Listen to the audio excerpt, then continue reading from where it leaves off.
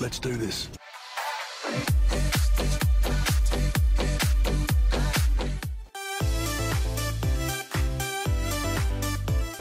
Emotional damage. Hello, Lazzy here, and in today's video we are checking out one of the best shaders for Minecraft Windows 10 edition. So this shader is called Creeper Shader. So this is the Windows 10 version of the V30, which I did a video on the other day for iOS and Android. So if you are on iOS or Android, make sure you check out my video. I will link it in the description so you can check it out. So this version of Creeper Shader is only coded for HLSL code, which means you do need to have a version of Minecraft Windows 10 edition without Render Dragon. If you are not too sure on how to install a version without Render Dragon, I will link my video tutorial in the description, which I did myself in order to run this shader. So this shader itself is actually like 2 years old, but it still works in 1.18. As you can see, I'm in 1.18 with the gameplay. And this shader, as you can see, I'm struggling a little bit here. My PC can't handle it. If you do have a lower end PC like myself, you may lag. As you can see, I'm really struggling to run this shader. It's getting a lot of